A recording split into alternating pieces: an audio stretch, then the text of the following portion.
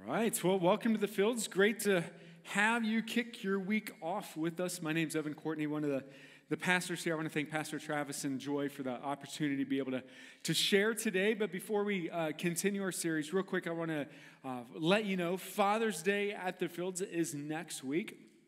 What we do is we roll out the red carpet for guys next week. So we got special giveaways, food, fun, laughter. That'll be towards guys. And so your job is great opportunity. Invite somebody in your life that's a guy, your neighbor, your dad, your grandpa, your grandkids, whatever that is. Use that as a way to get them here to come to Father's Day at the Fields. That's next week. And just kind of a hint or kind of a help for dads or buying gifts for dads.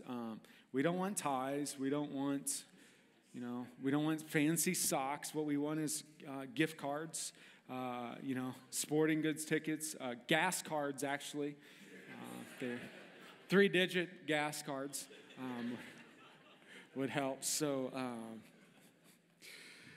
but let's continue. Let's get off of that and go towards the Holy Spirit here. That'll help us. But this is the second week. Last week, if you missed, you can jump on to YouTube or the website, thefields.church, and watch the message there. Or I'm going to summarize last week into one sentence. I know those that you were here last week are bummed because you're like, wow, I could have gotten it into one sentence. I didn't need to come last week if I could get both of them together. But it is what it is. And so this week, kind of recap last week is this statement is God wants to put something in us and through us that is beyond the natural and that goes to the supernatural. And what that is the Holy Spirit. And so today what we want to talk about is what does it look like to have our life shaped by the Holy Spirit. And so we talked about last week that the Holy Spirit is this breath. It's the breath of God that's actively moving and that he wants to come into our lives and our lives can be shaped by the Spirit. His breath inside of us. And what happens is when his breath comes inside of us, it transforms the outside of us. So we get changed from the inside out. So we can't try to change who we are from the outside of us doing our own efforts and our own power, but it's only by the Spirit that he puts inside of us and it transforms us from the inside out. 2 Corinthians puts it this way.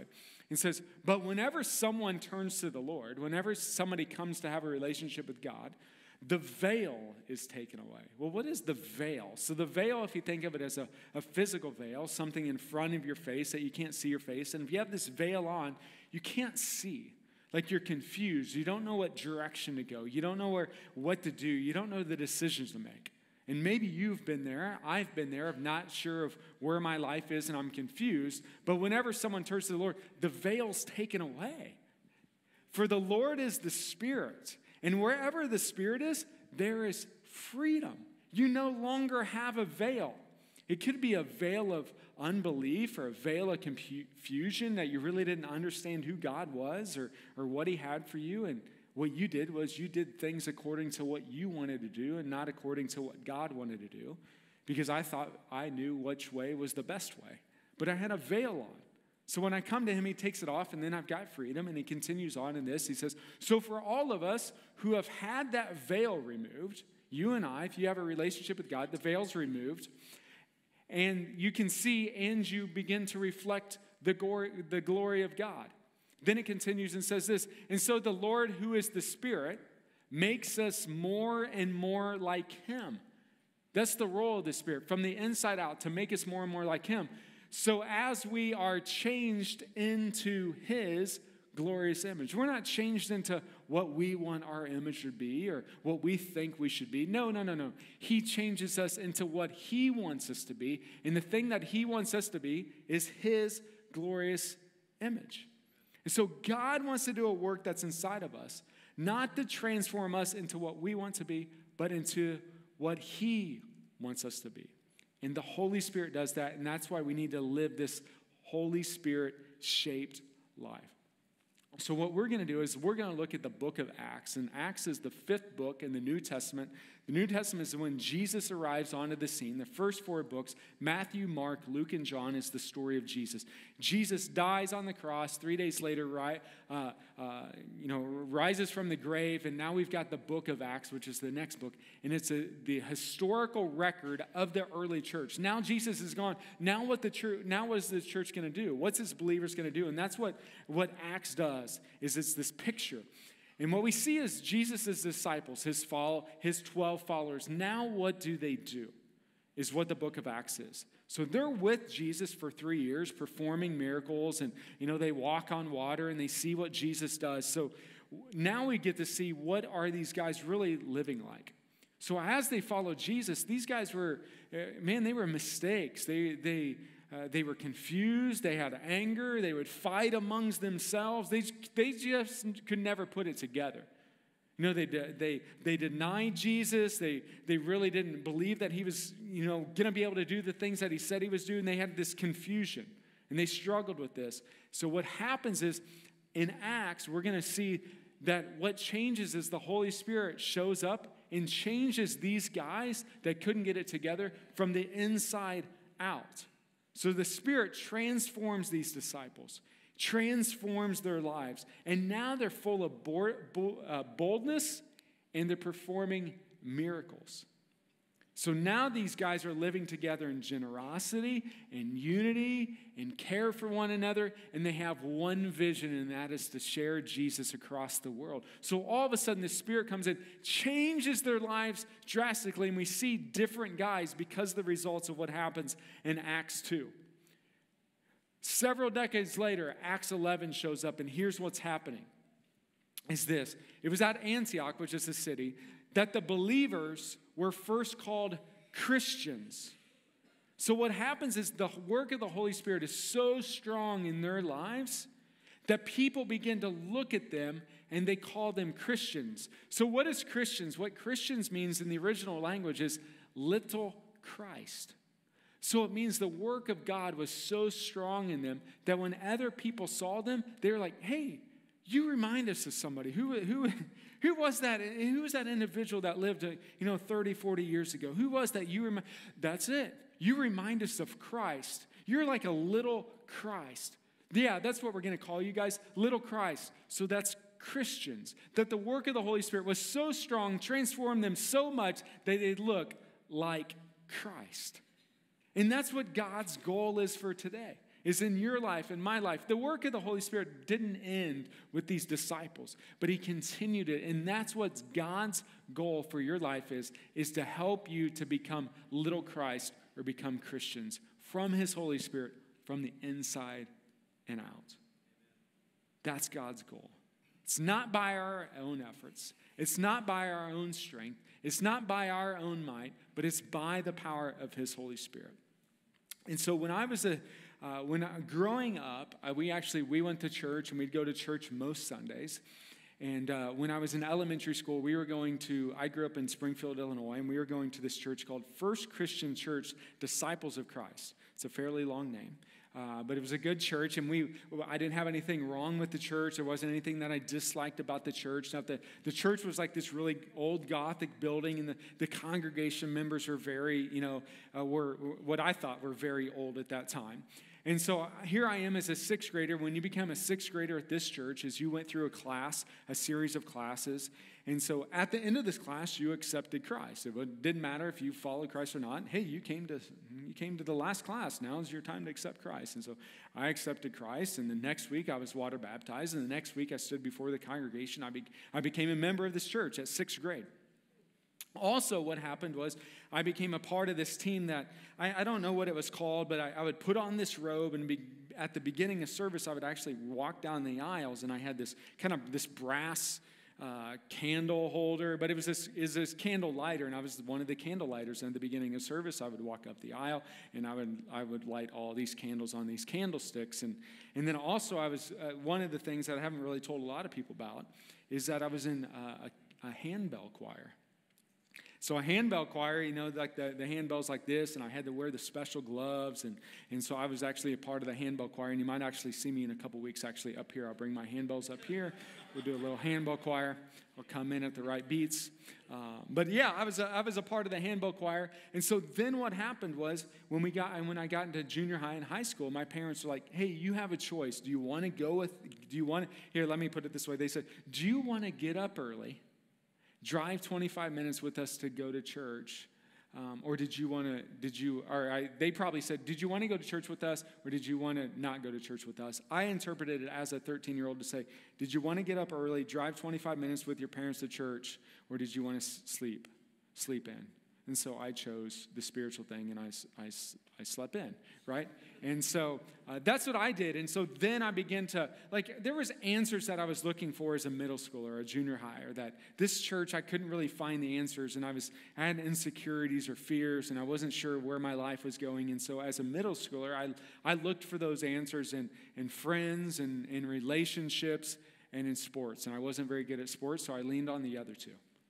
And so that's where I was trying to figure out my answers of life, of what am I supposed to do, my insecurities, how I'm supposed to act. And so what happened is when I was a junior in high school, in the fall of my junior year, there was this girl that I thought was cute, and she invited me to this church service, similar to what we do for Shift. That was all for students. And so I show up to this place on a Wednesday night, and kind of, I didn't have the church history now in high school, and so I walk into this service, and it was, 20, 30 students in there. And as I walk in, kind of everybody turns around and look, and they see me, and they're like, what is he doing here? Does he know what this place is?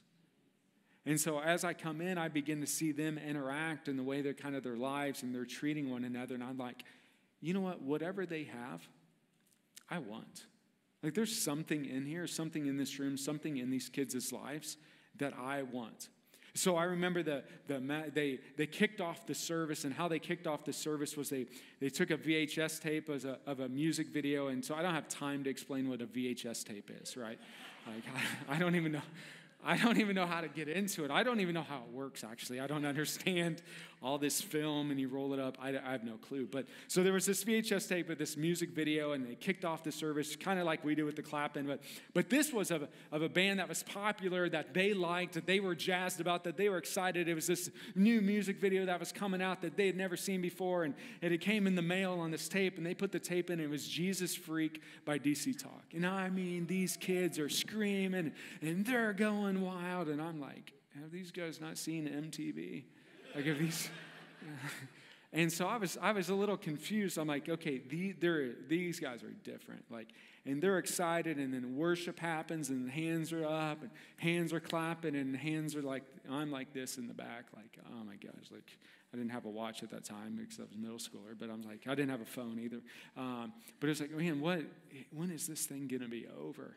And so I did that the whole time, and then the message happened, and I sat in the back with my arms crossed, and I don't remember anything that the pastor had said. And then at the end, he had everybody stand up, and he talked a little bit, and then everybody came to the front except for one person. It was me, and I was just kind of standing in the back like this. And then I remember he said, hey, does anybody in here want to have more God in their life? Come on up. I'm like, dude, you don't have to say come on up. They're all up here. You can't say, does anybody? I'm the only one in the back. You could say, hey, Evan, I see you in the back. Do you want to have more of God in your life? You can come forward. But joker. And so he says that, and I'm like, I do. So I put my arms down as I walk towards the front, as I walk down the aisle towards the front, and just inside of myself, I said, God, I want whatever you have for me. What do you have? So as I walked down to the front, I didn't lift my hands. I didn't say anything verbally. I just stood there like this. The youth pastor came over to pray for me, and at that moment, I just began to feel this guilt and this shame and this weightiness just begin to leave me.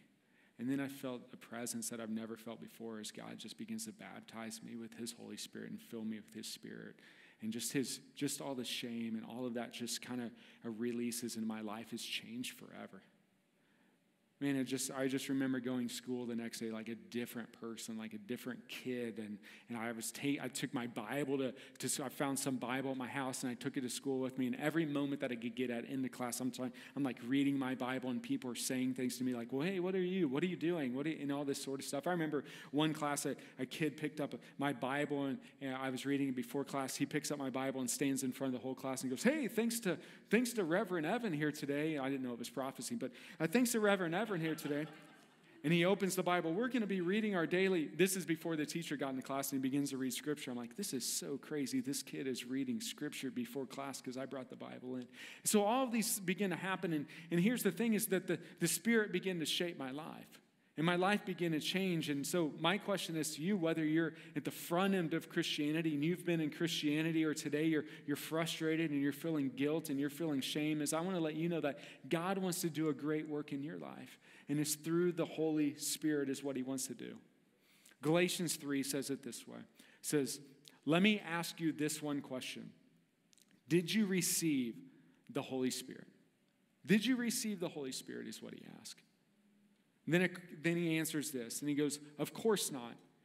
You received the Spirit because you believed the message heard about Christ. How foolish can you be?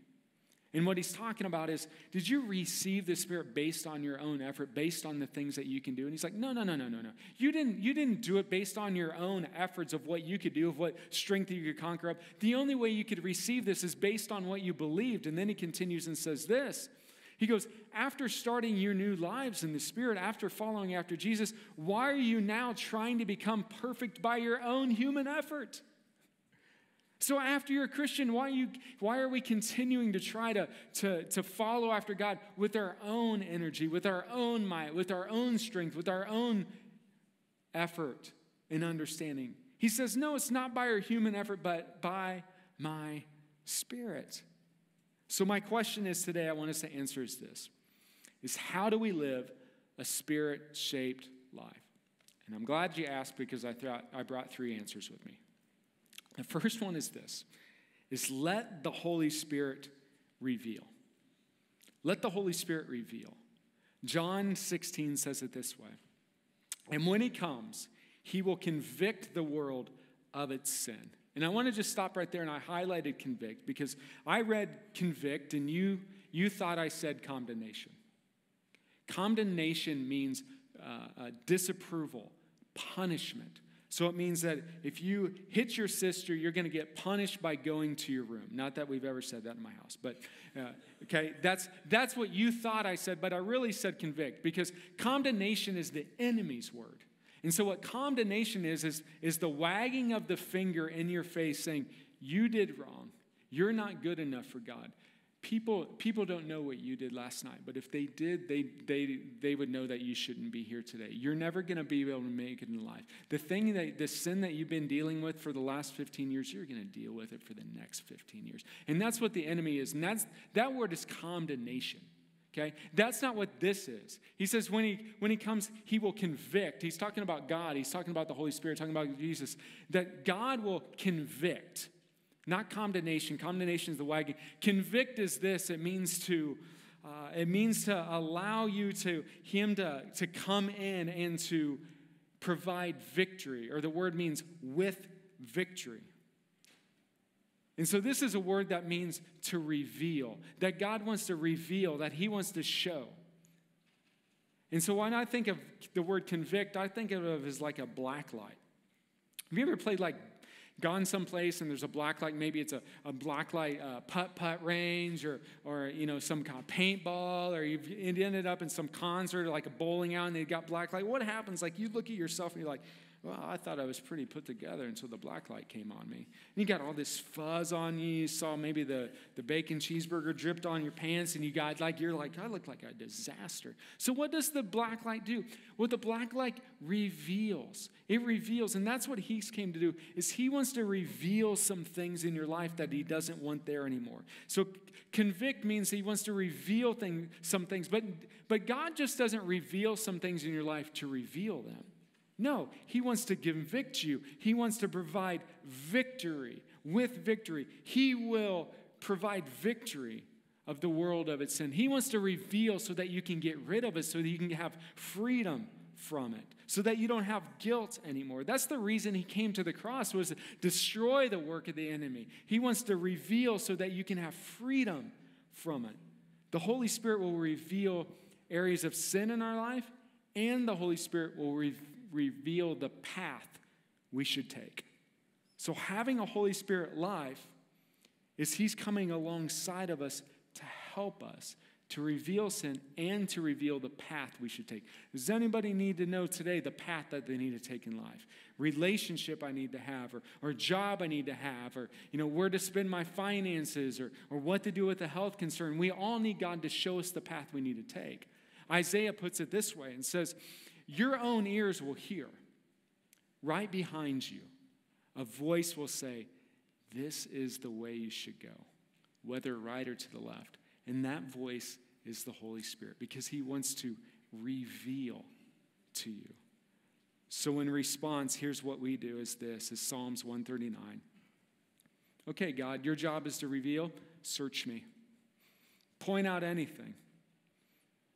Our prayer is, Holy Spirit, show me. Show me those areas. Reveal those.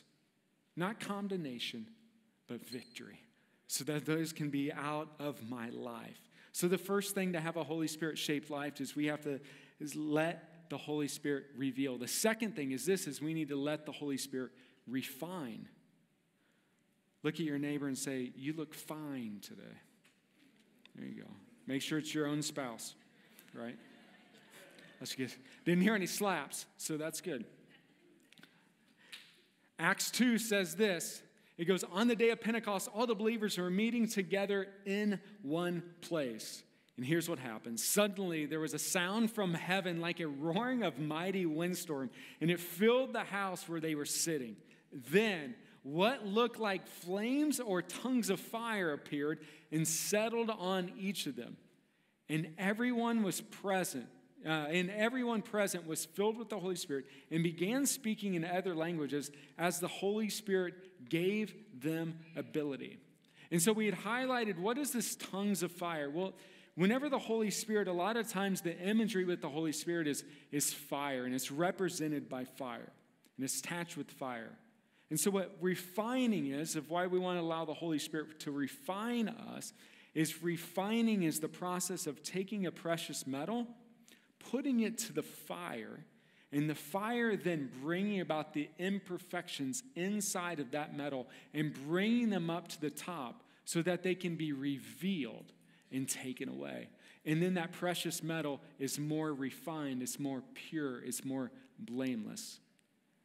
Now, does flames heating up hurt the metal? Well, I mean, have you ever touched a piece of fire? Or not a piece of fire, but have you ever touched the flame, been next to heat? Yes, it hurts, right?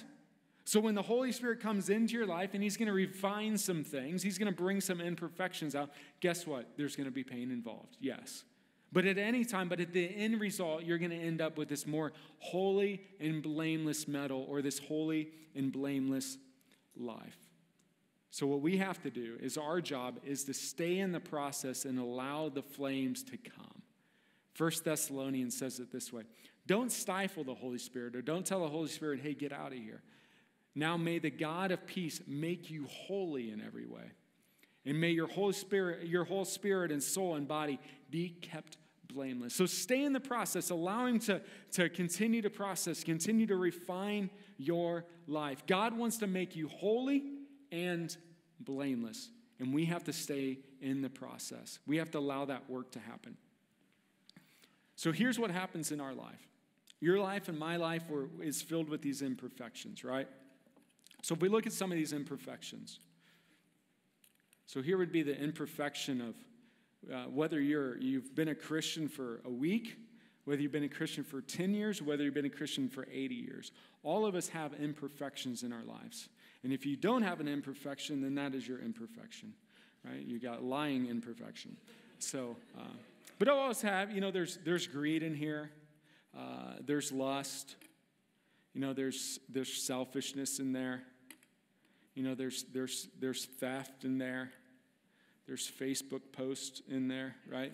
all those imperfections in our life. So here's what happens is this. We have these, this is our life, and we have all these imperfections. And when we come to the Holy Spirit and we say, Holy Spirit, refine me, what he's going to do is he's going to come in, and the Holy Spirit is going to pour into your life. And he's going to refine your life and pour into your life. And as he refines, he's going to continue.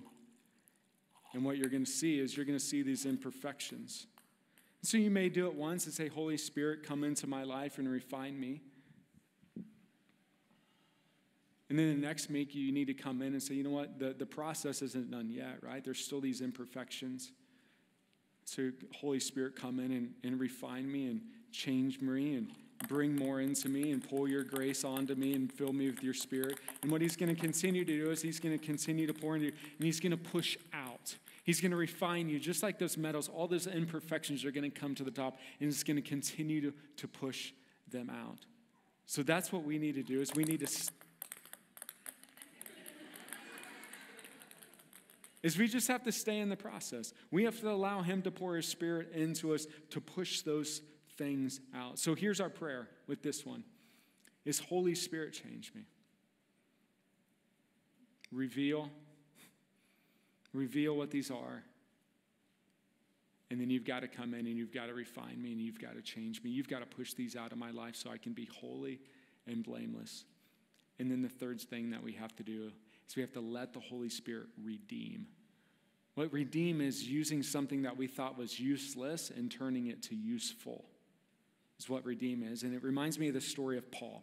So Paul was this character in the Bible, a real-life guy that he was trying to climb the religious ladder of his day. Not following after Christ, but following after the religious sect. And he was trying to do everything in his own might and his own power to climb up this kind of corporate ladder. And he would push down anybody that he could. He was full of anger. He was full of greed. He was full of just his self. He had control issues.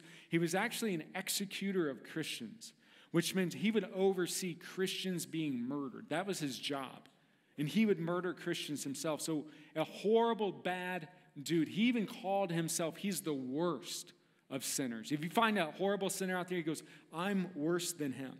So here's what happens is there's the story of the Paul. The real story is he's walking down this road or he's traveling down this road, and what happens all of a sudden, he has this encounter. He has this interaction with Jesus. He has this interaction with the Holy Spirit, and his life is changed forever. And it says his life was radically changed because God was speaking something to Paul that day that God is speaking to us today, is that God has always wanted to do something in Paul's life, but Paul was going down the wrong path. Paul always thought he was supposed to do this, but he was supposed to do something else. See, he was a murderer of Christians, but God saw something different for his life, and he wanted to speak that over Paul's life to say, you know what, there's something different for your life. I want to redeem your life and turn something that you thought was bad, I want to turn it into something good.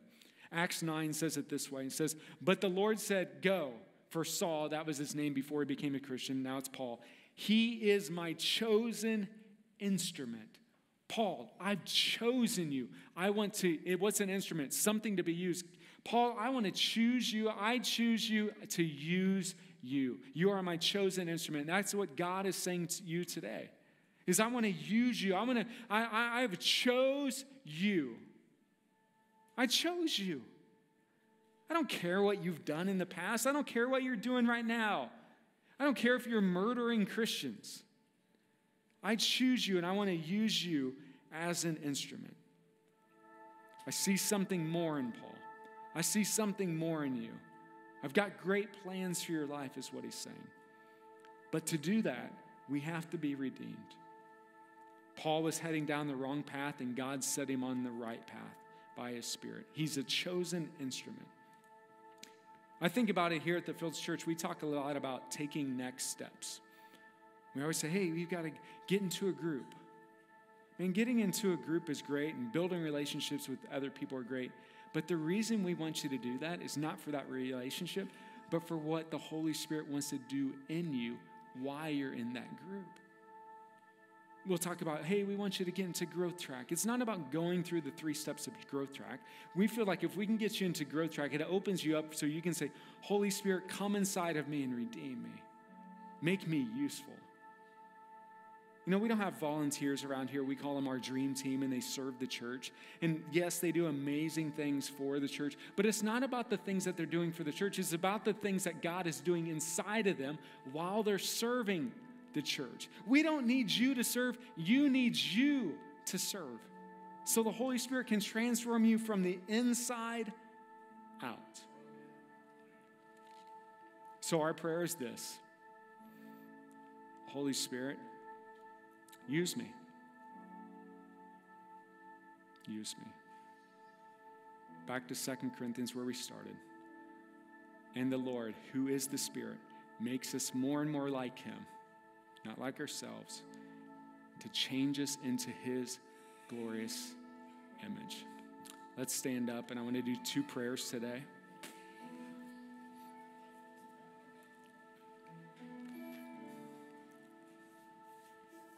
The first prayer is this, is that if you feel far from God today, if you feel like there's a barrier between you and God, I want to let you know that God is knocking on your door today. God doesn't want your religion. He doesn't want your effort. He doesn't want by your own willpower. It's about a relationship. And you might be the one standing in the back with the arms crossed today. God is knocking on your heart. And today, if you want to say, you know what, God, I need a relationship with you. If that's you, I'm going to pray. And as I pray, you can pray right where you are. You can pray inside. You can pray verbally outside, however you want to. But let's pray the prayer to allow God to say, you know what, God, I want to have a relationship with you. Let's pray. God, today, I realize that I've gone my own ways. I realize that I'm separated away from you, that I've got sin in my life that I need you to come in and take care of. I believe that you died on the cross for me, that you rose from the grave. I want to have a real relationship with you. Come into my life. And the second prayer is for those that are followers of Jesus. This prayer is the prayer of allowing the Holy Spirit to shape your life. It's the prayer of asking God to show you. Holy Spirit, show me.